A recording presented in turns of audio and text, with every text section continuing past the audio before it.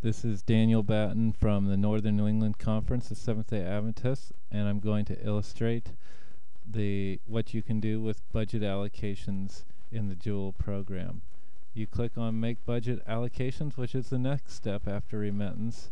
Budget allocations have not been set up. Do you want to set them up now? We're going to say, yes, we do want to set them up. This is also a screen that you can get through to from the Windows menu bar at the top, where under Maintenance and then Edit Budget Allocations. Many churches will transfer from church budget to certain accounts on a percentage basis, and we can do that also. Let's put an annual budget of $12,000. Oops.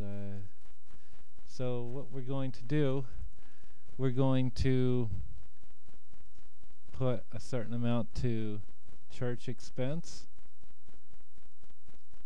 per month. Let's say that we're going to do, we have about $1,000 to do each month, and we'll do $500.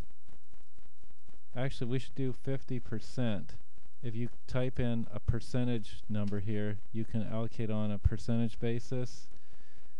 We could do 50% to both church expense and the church school. But now let's say that's not really how you want to do it. Let's say you really wanted to do 708 church expense and you wanted to send $600 to it, and then you wanted to send $400. You could also transfer on a fixed dollar amount.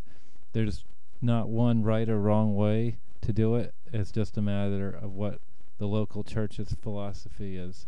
They may not even need to do transfers at all, particularly in the case of a small church. But let's just leave it at fixed dollar amounts. We click OK, and now we're ready to make the budget allocations. And what they're proposing that we do is to transfer $1,000, $400 to church school, and $600 to church expense. So we click OK. It warns me the amount that I'm allocating is greater. Am I sure I want to do this? Yes, I will do that anyway.